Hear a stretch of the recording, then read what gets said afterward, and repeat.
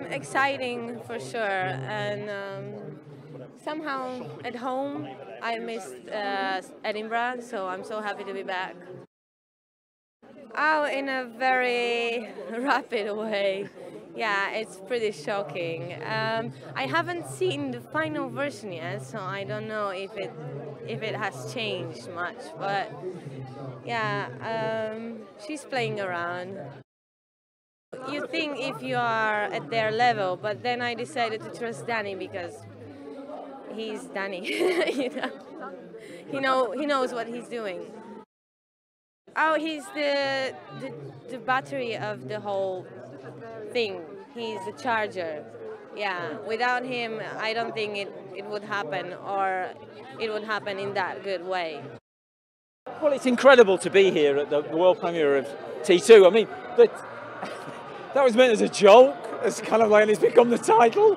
It was meant to be what they'd say if they made a sequel about themselves. Anyway, but it's extraordinary, and it's wonderful to be back in Edinburgh because it would have been a lot easier to do it in London, and we really insisted we wanted to do it here.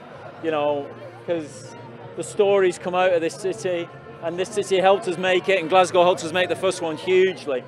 So it's wonderful to come back here and pay due respect, and that was a lot of the instinct of making the film, was actually feeling that we were obliged, we owed a lot to these characters and to Irvine's stories, and so we wanted to come and make another film and see if we could do half as well.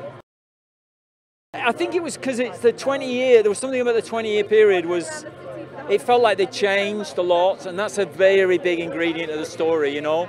They're so, despite their hapless nature, they're so confident.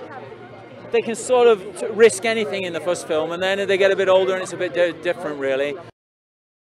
I've known them all for a long time, on and off, and they're four very special guys and four very special talents.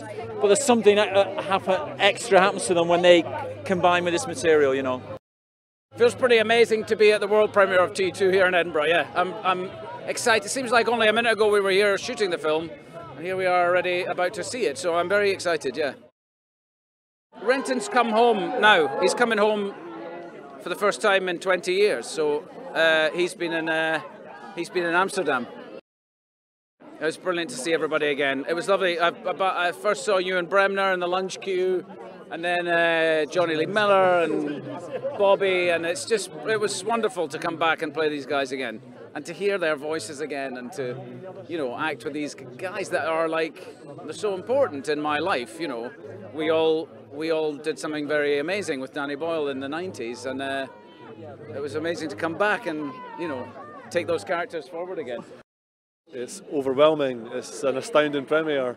I was saying that most premieres have this, you know, the people come to them for a sort of celebrity kind of buzz, but I think with this premiere, there's so much cultural emotion that is associated with this production that it makes it a very unusual.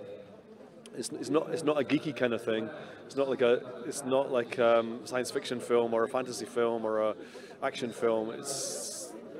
There's a cultural content to this that is kind of very real, and people feel very invested in a way that I've not come across before. Bud's really been doing his best, but it's not been easy for him. He's been struggling with addiction and trying to put food on the table for his family, but he's gone through a lot of challenges.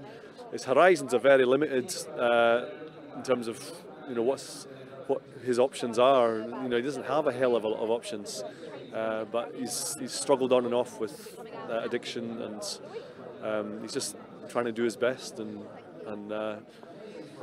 be a better person.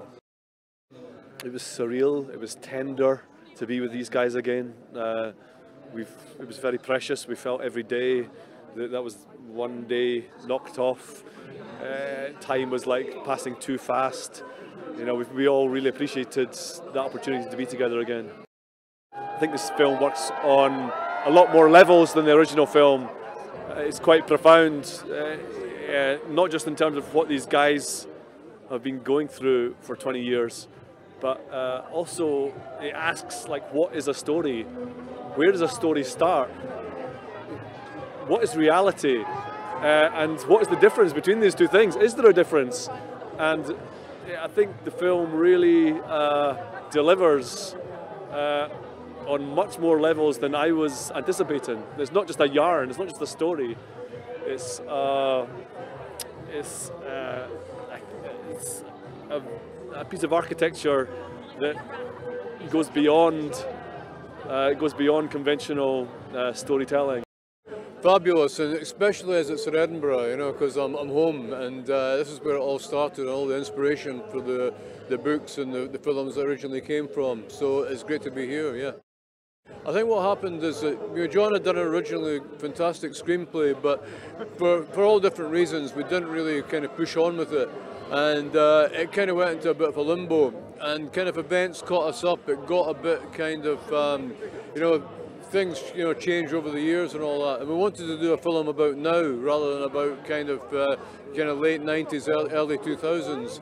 So we had to kind of revamp the script, and we got really serious about it about 2 or 3 years ago, and we've just been pushing that kind of since. I think they'll love the energy and the set pieces of it. You know, all these visual gags and all that kind of energy is still there from the first one. It's also got more emotional complexity and depth to it, I think, than the first one. So I think it's a superior film, to be honest. It feels absolutely terrifying to be here at the premiere of T2. Well, Stigwood's been doing more of the same, really. He's kind of stuck in this cycle of behaviour, really, which is, you know, not the best thing, but yeah. It was fabulous getting back together. We, you know, we will all have great affection for each other, and had sort of drifted apart really over the years, and it's just been fabulous. Not just getting back together again, but working together again, because we all enjoyed that work experience so much that that's what it really comes down to. That's the point. It's not just a reunion, you know. It's really lovely, and I don't feel too much pressure. It feels like the boys are really nervous, but I'm like a little sort of wave hello in the film, and I feel okay. This is like my version of a school reunion, which I've never done, and it felt very cosy and sweet coming back and seeing everybody again, and all my stuff's with Ewan, and it's just like he's my first screen love. I adore him, and it was lovely. She's not changed that much. She's so very direct, and you know, Diane knows what she wants, and she's the success I hoped she would be. The thing about Trainspotting is the characters were so iconic and well drawn, and sort of almost cartoonish. They're such huge characters, and it's just nice to see them again 20 years later. Fantastic to be here at the world premiere of T2. It's unbelievable, and coming in that gate there, I just cannot believe the amount of people that have turned up for this. It's just absolutely extraordinary. It's wonderful. Begbie's been in prison for 20 years, pretty much since the last time we saw him. He's been in the nick, and so he's not been up to an awful lot. He comes out, obviously doesn't give much away. He'll come out. He doesn't really cope very well with the world doesn't cope very well with him, and it's a tough time for him. Fantastic to be reunited with everyone again. I mean, it's unique, this experience, you know, to do a sequel 20 years later. I mean, I've never known this to have ever happened before. I guess it'll probably never happen again. So to be part of that, I'm blessed. I think they can expect a different film. I don't think it was possible would have been possible to make the same film again. I don't think anyone would have wanted to have made the same film again. And I don't believe the audience would have wanted to see the same film again. So it's very, very different. It's much more kind of mature, probably. I mean, it's older. We're older. All the cast are older. Danny Boyle's 20 years older. So I think that the way we approach it is kind of painted with age.